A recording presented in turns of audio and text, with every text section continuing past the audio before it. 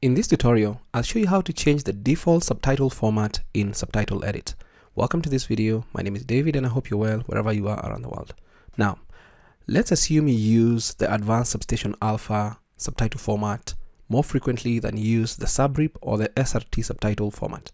By default, the format that is available here is subrip, and it's more or less the default in Subtitle Edit.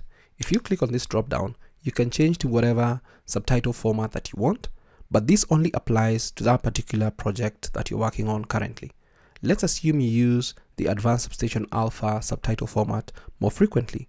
To change it, all you need to do is go to the settings, either click on this button or click on Options, Settings, and then you go to the subtitle formats.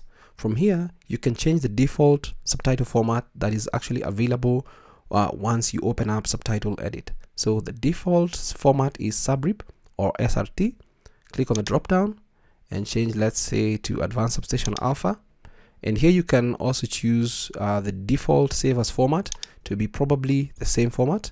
And this is actually going to speed up your workflow instead of you checking out everything or having to save or choose the save settings all the time.